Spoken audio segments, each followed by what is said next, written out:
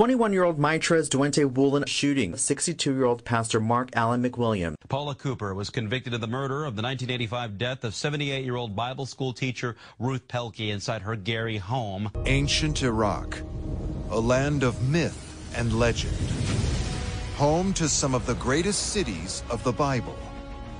Well, it's the cradle of civilization. This is one of the most important areas in the world.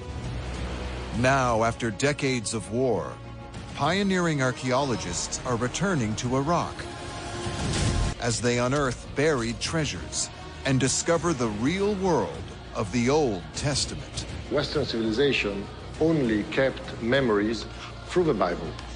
It's very difficult to pick apart the myths and the legends. The lost cities of Genesis, Uruk and Ur, the legendary birthplace of Abraham.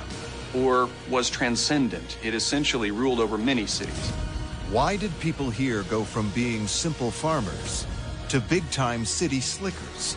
And did the collapse of this brave new world influence one of the greatest biblical stories ever told?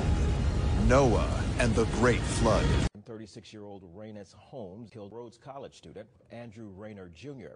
Jimmy Martin Jr. was sentenced to 20 years for killing Gary Arbery. Brandon Bernard was convicted of kidnapping and killing youth ministers Todd and Stacy Bagley, alongside Christopher Villalba. I, Kenneth Williams, am responsible for this. This is a bullet wound in Dominique's head. Police say 46-year-old Rodney Sanders confessed to the crime during an interrogation. He gave no reason for the crimes. The sheriff of Holmes County said police work and tips led police to Sanders, and the investigation is still ongoing. A memorial mass is scheduled for Monday for sisters Margaret Held and Paula Merrill. Curtis Womack Jr., Keith Timmons, and Derek Scott were arrested in the murder of USA professor Matthew Weiser.